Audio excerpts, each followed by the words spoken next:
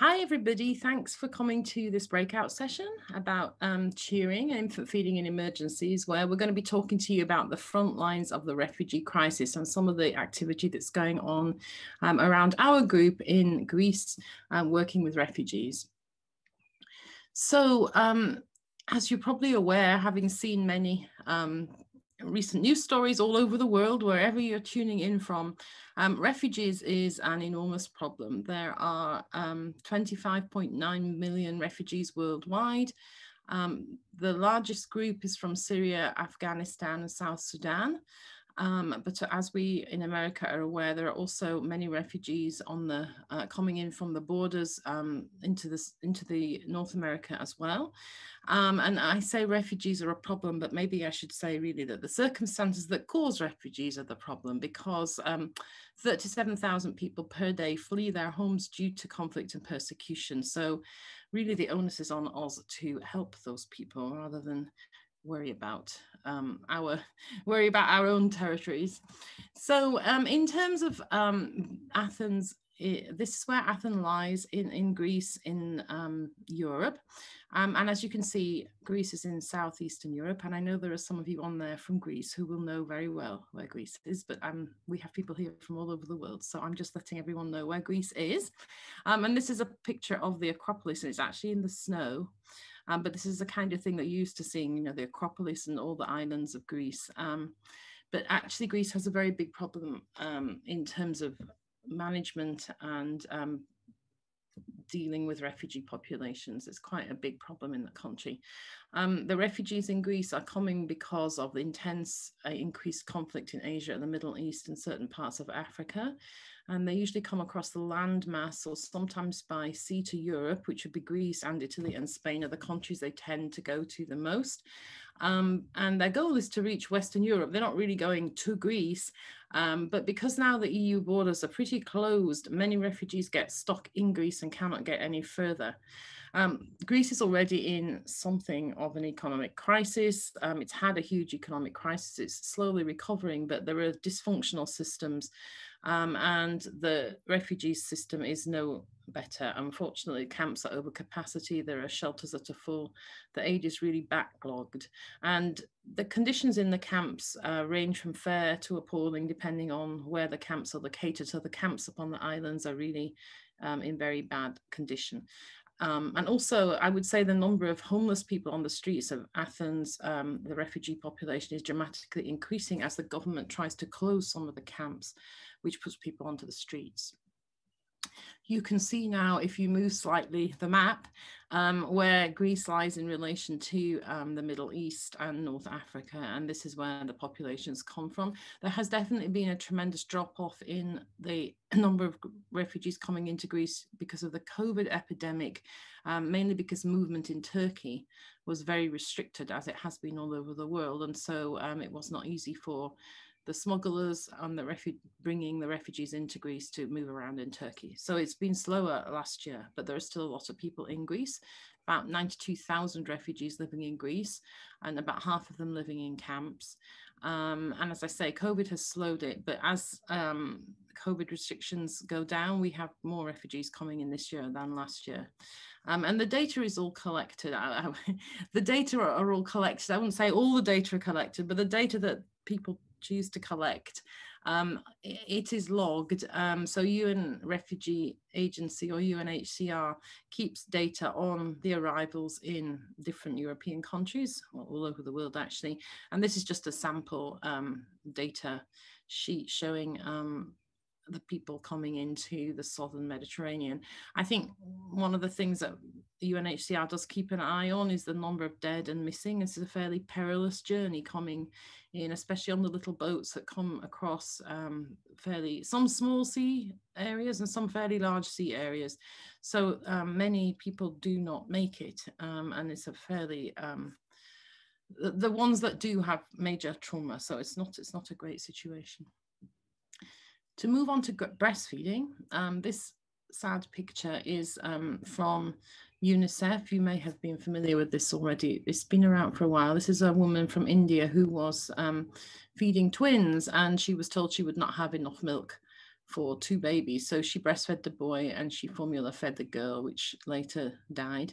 And she said, if my picture will help, please use it.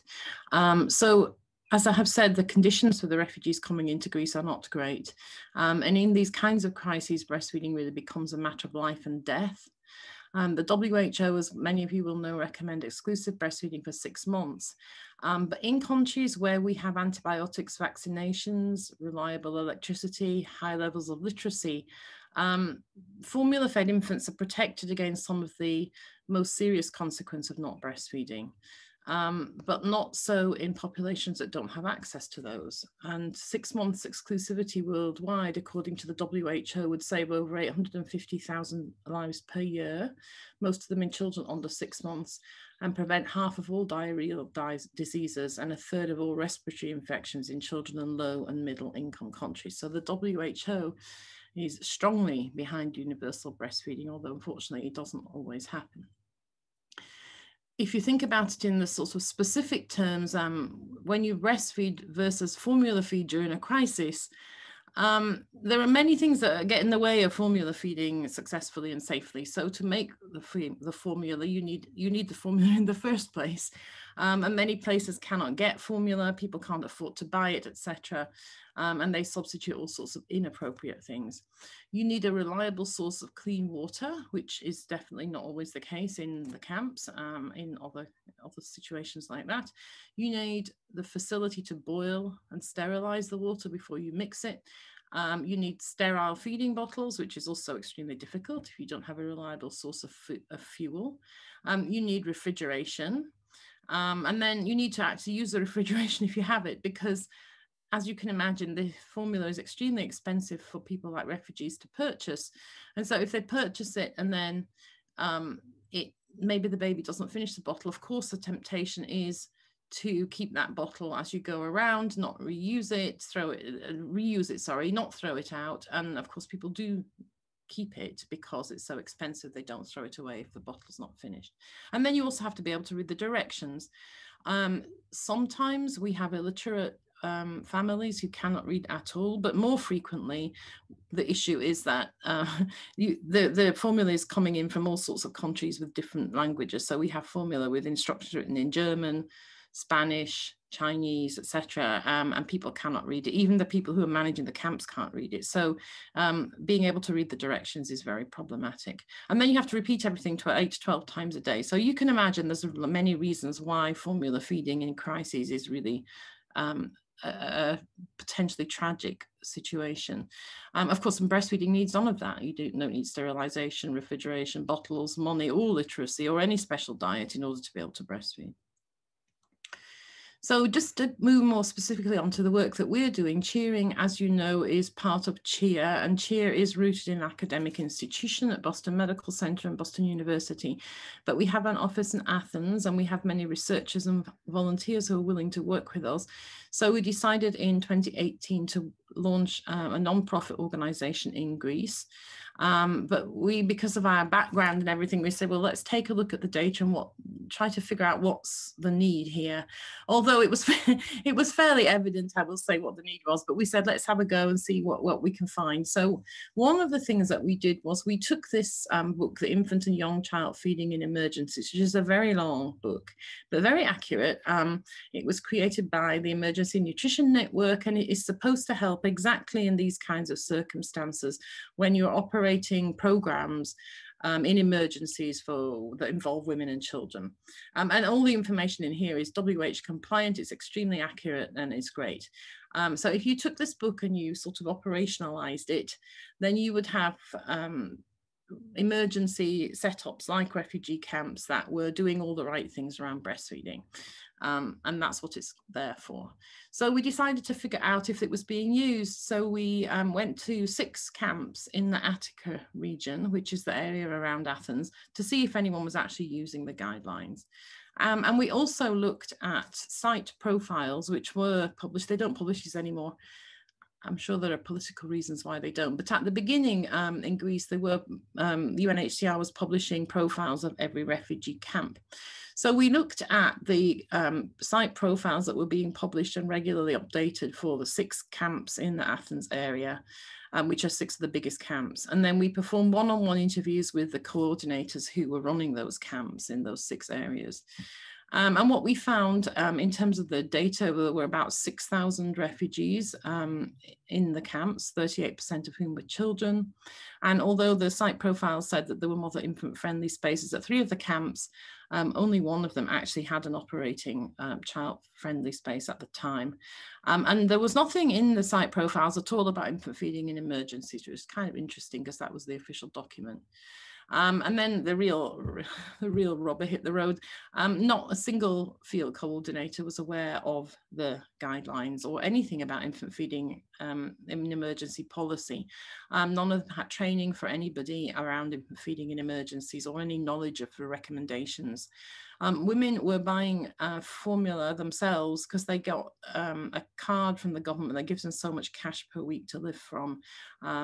Which is a very long story in and of itself. But anyway, they were buying it in the shops, but there was not enough money on those cards to be able to feed the baby for the right period of time. And actually, the reason then and the reason now that most people come to us from the agencies for help is because mothers are constantly asking for formula because they can't afford it. So our conclusion from our little study there was that not only are the WHO feeding goals not being met, but they're not even on the radar screen. And actually the reasons for women giving infant formula are modifiable. In other words, people could breastfeed, which to be honest, doesn't really seem to be on a lot of radar screens. People come to us all the time saying, can you donate formula to the mothers in this camp? And we're like, what about breastfeeding? And people kind of look at you like, that's not possible.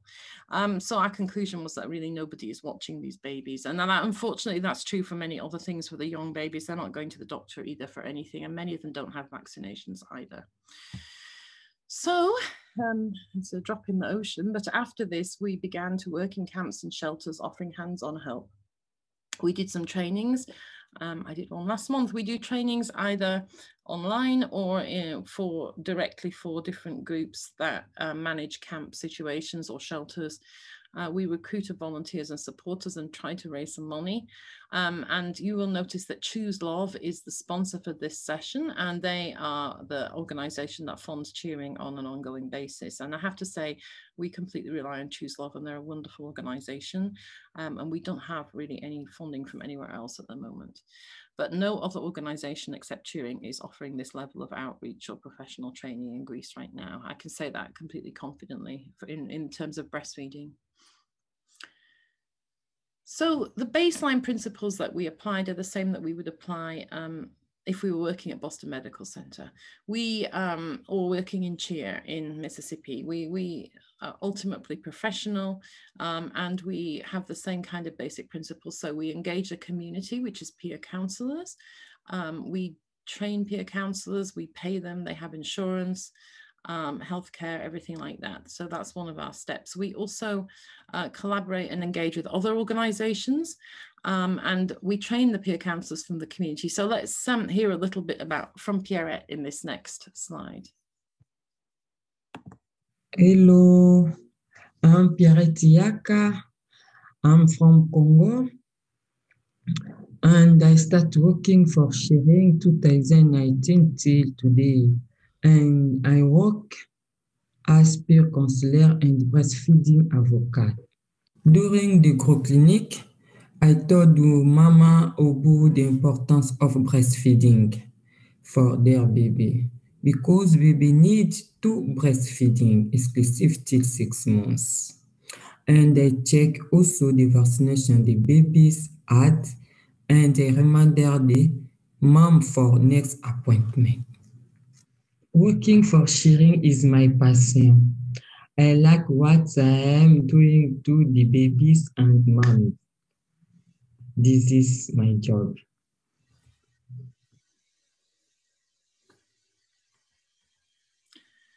I think you heard the passion and enthusiasm there in Pierrette's voice.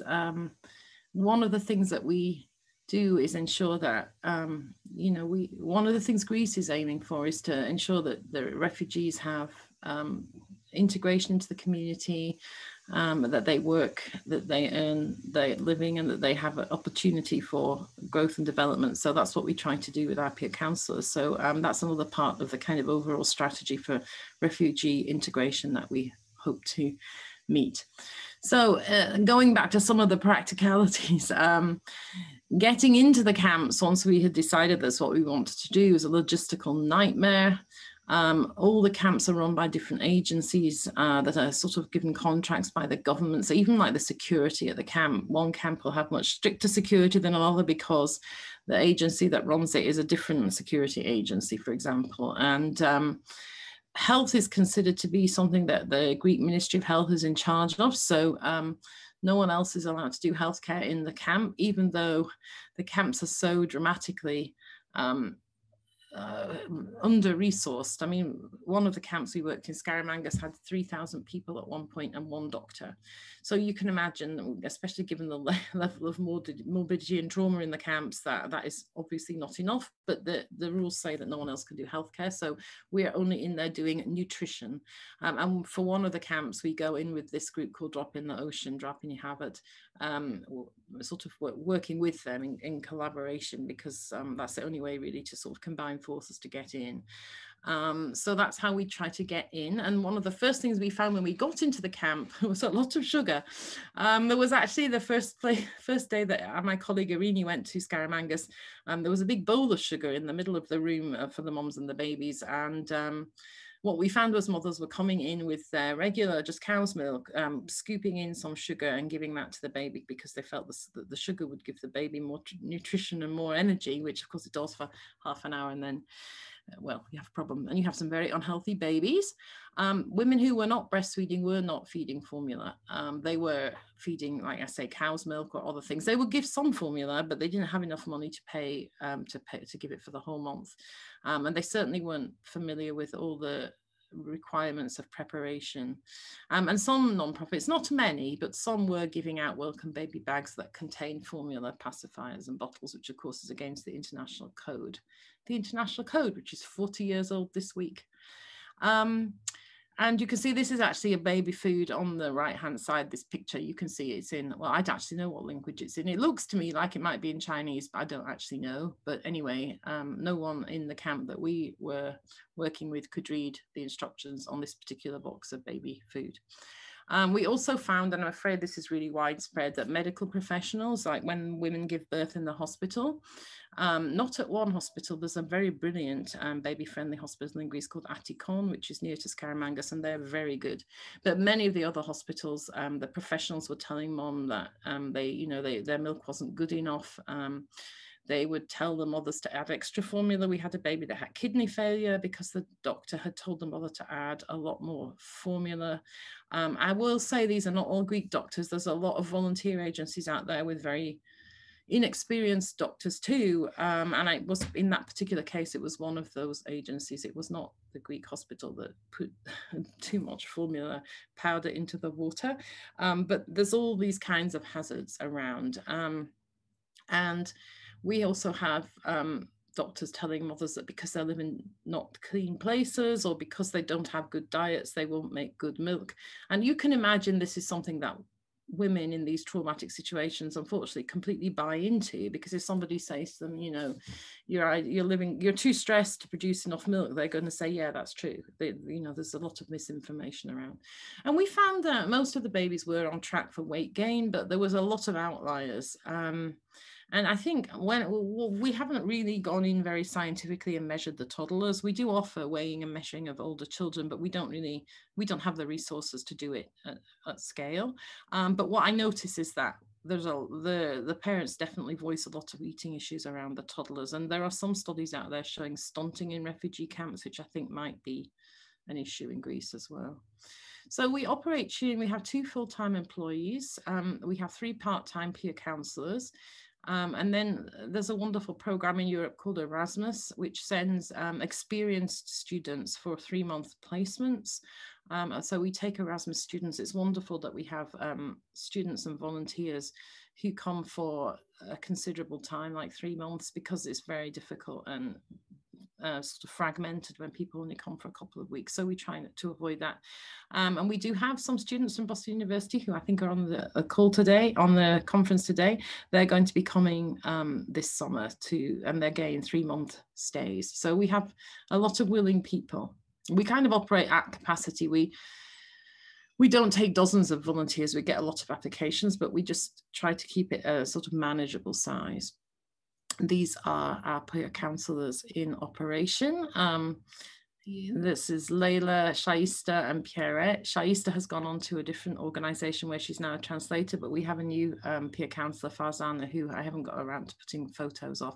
Of course, another massive advantage to us of the peer counsellors that they speak the languages, because translation is a huge issue. So Leila speaks Farsi, Pierrette speaks French and Lingala, and then we have Arabic speakers. We have other people that help us out because we need constant translation. So here I'm going to just play you a little video from Leila, who is going to talk to you about her work with cheering. Hello, my name is Leila. I come from Iran, and I work as a peer counselor with cheering groups in Greek. We work with refugees in camps and shelters, where we check the growth of the babies, measure the length and the weight and baby's development. Also, we provide mother with advices on breastfeeding and infant feeding.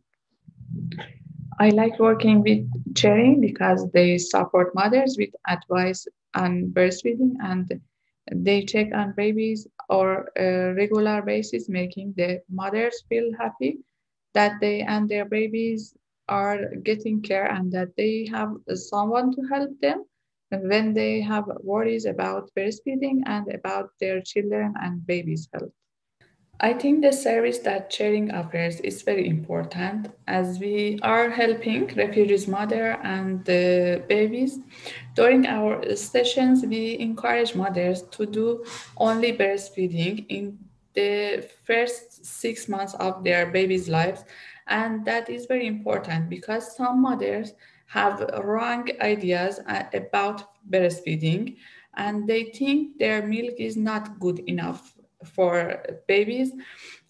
So they start giving formula. We tell moms that breastfeeding is very good for their health and their baby's health as well. And the breast milk lower the risk of having illness, and they don't have to clean bottles or pay money for it. During the clinic, we help mothers to book doctors and vaccination appointments, and we follow up with them. What we do is very helpful for mothers and babies, and they are very happy having someone listening to them and helping them when they have any concerns.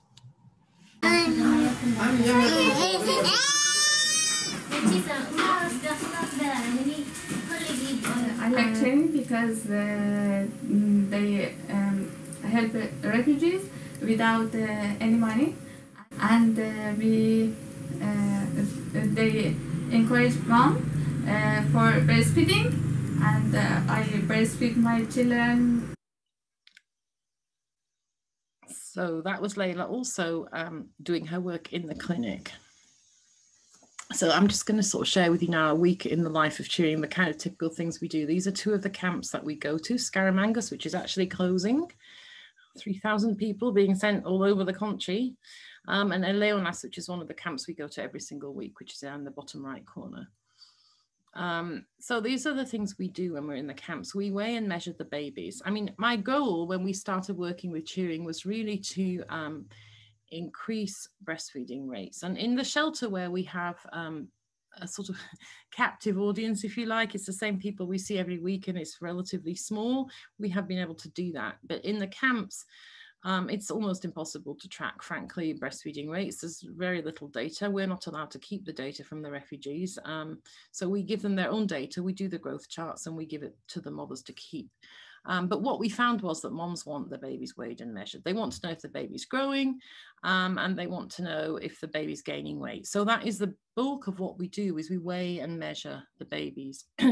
And this is a recent picture. This is a new camp that we started going to, new for Oz, not new a camp, Malakasa 1, which is about 45 minutes north of Athens.